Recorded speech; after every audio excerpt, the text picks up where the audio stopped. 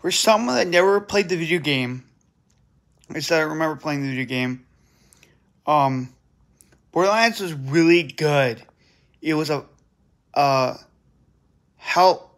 It was a health warming film. It was, cool explosions, cool action, cool suspense.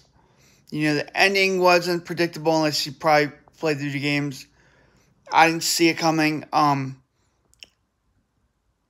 Everything was just good. The acting was great. The casting was phenomenal. Everyone that played the part did amazing. There's some zombies in there. There's some cool fight scenes.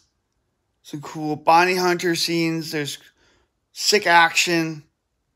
Romance.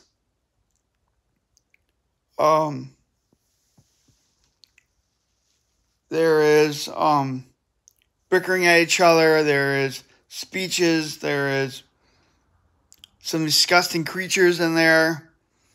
Some disgusting slime. Some cool space tools. Futuristic, in the future weapons, you know what I mean? There was, just a really cool vibe around the cast and the crew, and everyone that made this movie was phenomenal. I hope they make a sequel to it. I don't know if there will be a sequel. I just know if they want to make a sequel, they probably can. It didn't make good money today when I was at the movies. There's 4 people in the theater other than me, and a big theater can fit 500 people. So, I will be watching the new Alien movie on Thursday.